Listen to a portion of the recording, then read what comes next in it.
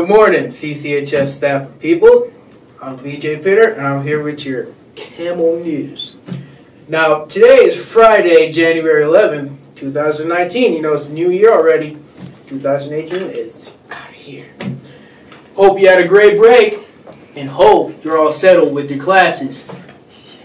For breakfast today, we have maple log johns. For lunch, we'll have chicken fried steak. Girls and boys basketball is in Rapid, so you best support them. Wrestling is in Newcastle, swimming in Cheyenne, speech and debate in Buffalo, indoor track is in Casper. Congrats to Tiffany Reed and Rayleigh Batchtold for winning the Safe to Tell Wyoming. World language in UW, talk to your foreign language teacher. Hey, you have a favorite teacher? Huh? You like him real bad, don't you? You really like them.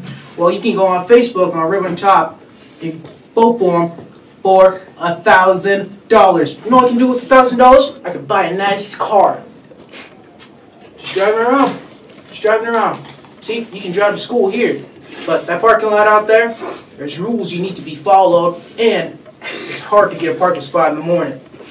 Remember, it's always a great day to be a camel.